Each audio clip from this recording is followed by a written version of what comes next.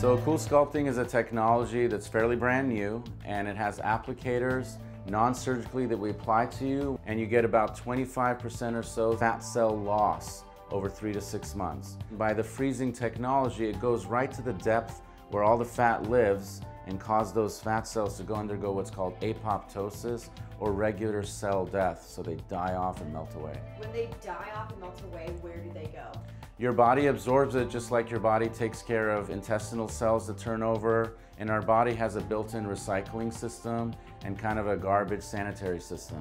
And so that system will eat up the fat cells, absorb it, and you'll pee it out and all that. So this is essentially, one of the ways to think about this, it's basically this machine that gives you a huge hickey.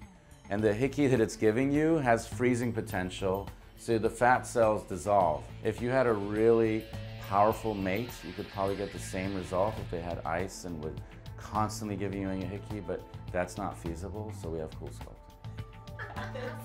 Amazing, yes.